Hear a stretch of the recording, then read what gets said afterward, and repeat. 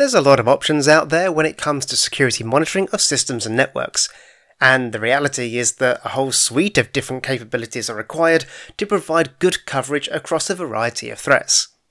Configuring these from scratch can be a very steep learning curve, and especially challenging for small businesses or students who don't have access to a lot of resources or deep technical expertise. If only there was some sort of Linux distribution that came pre-configured out of the box with a comprehensive package of monitoring tools.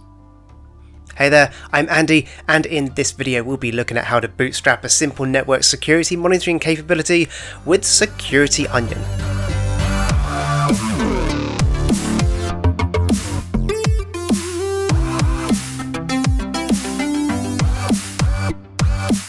SecurityOnion is a Linux distribution that comprises multiple open source projects designed for network and system security monitoring. So, whilst you can absolutely configure each of these tools individually, SecurityOnion does all that hard work for you. The main components are AF Packet, which is a means of capturing network traffic, Stenographer, to store those packet captures to disk for detailed analysis, Suricata, an IDS to analyse network traffic against signatures of known threats, Zeek to record net flows, analyse application protocols and extract files, Strelka to then analyse those files in detail, and an ELK stack to ingest, store and analyse the logs from the above network security systems, along with any host-based logs that you might want to throw at it. A selection of other host security and incident management tools are also baked into the distro, including OS Query, Wazoo, The Hive, Cortex, CyberChef, and several more. Now, I'm certainly not going to go into detail on all of those in this video, but do get yourself subscribed as I will be dedicating a video going deeper on each of these in the future. For now, we'll take a look at the setup of a simple SecurityOnion instance to monitor this sample network. Note that the sensor requires at least two network interfaces. One to act as the management interface to allow access to the user and administration interfaces, and a second to act as the sensor port. It's this latter which monitors network traffic for signs of badness, and in most real environments you'll have multiple sensor interfaces covering different network segments. An important point to note for network traffic capture is the need to see packets flowing across a given segment. Physical networks are nowadays almost always connected via a switch, which, if it sees a packet from Workstation 1 destined for Workstation 3, will only transmit on the physical port for Workstation 3, meaning our network sensor is blind if it's connected to a normal switch port.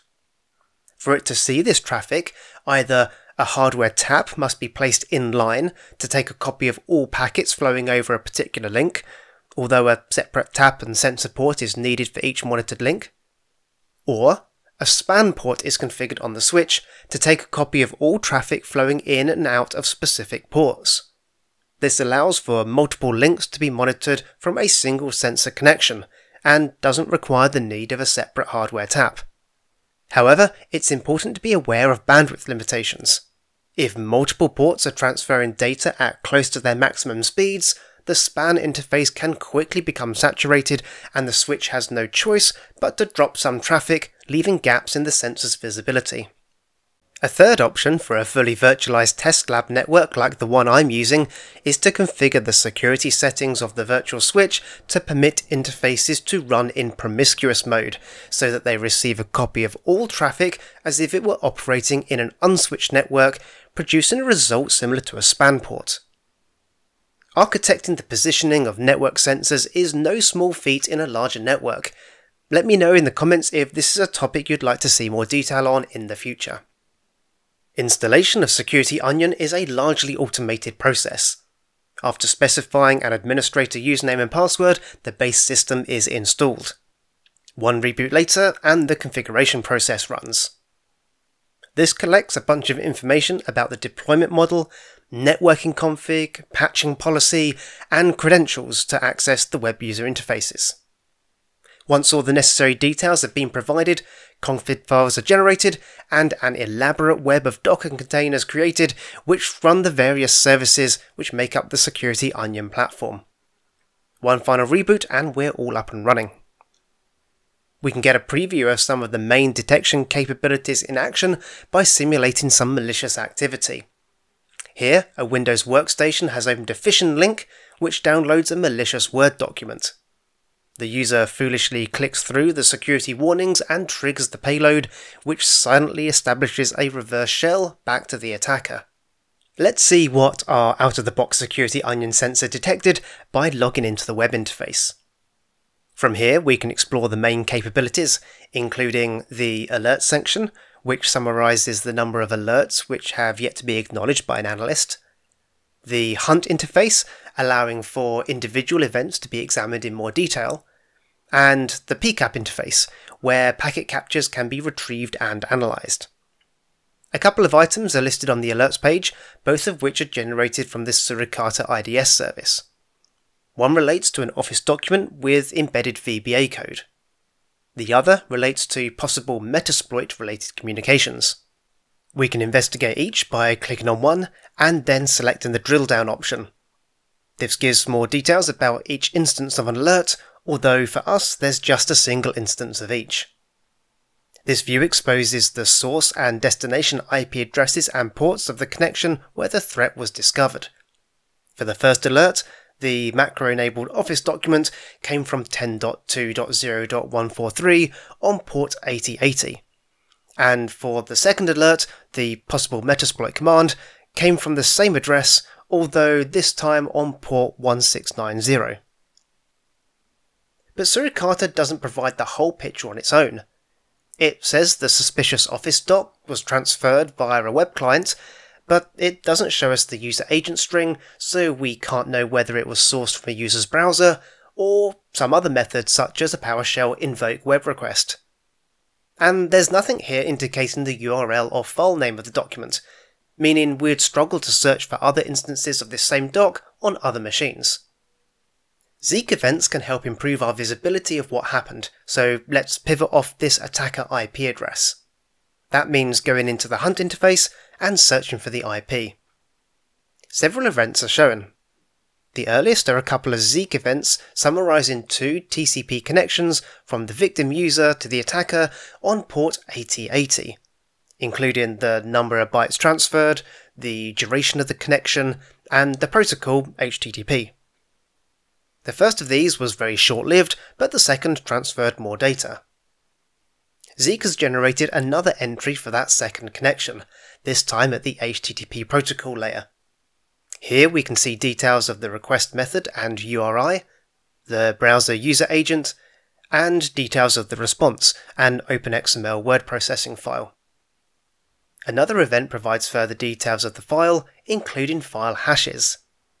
This is handy to pivot off to see where else a particular file has been spotted, or as a means to search for the presence of known bad hashes provided by a threat intelligence feed. The file UID is a useful identifier here. We can pivot off of it to see the information which Strelka has managed to glean by pulling apart the file into its constituent parts. Each part is individually hashed, allowing for correlation with other occurrences of parts of a file. The next event is the Suricata event we were examining earlier. These events give a good picture of the first stage of the attack where the victim downloaded the malicious file, all extracted from a single network communication sniffed off the network. It's worth noting that we can review the network traffic which led to these events by selecting an event and choosing the PCAP option. This retrieves the relevant packets from Stenographer's Packet Archive. A simple browser interface is provided, and also a button to download the PCAP file for examination in a dedicated tool such as Wireshark. The last couple of events from our attacker-based search occur around 35 seconds after the malicious file download and consist of a Zeek event showing a connection from the victim to the attacker, this time on port 1690 and lasting 73 seconds, and an associated Suricata alert that the connection matches a Metasploit signature. This was the reverse shell connection established by the VBA payload. On our brief tour of the main alerts, hunt and PCAP sections of the web interface, we've seen the value of multiple different security tools working together to provide a far more comprehensive detection, alerting and investigation capability than any one tool can on its own. Although we've really only just scratched the surface here. More advanced threat hunting and dashboarding can be performed by the Kibana interface, and our ability to detect and investigate events can be improved by adding further data feeds, such as host-based logs.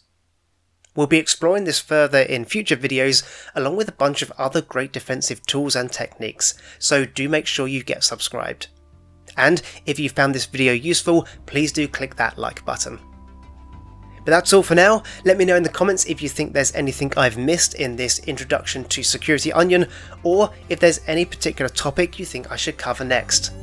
I'll see you next time.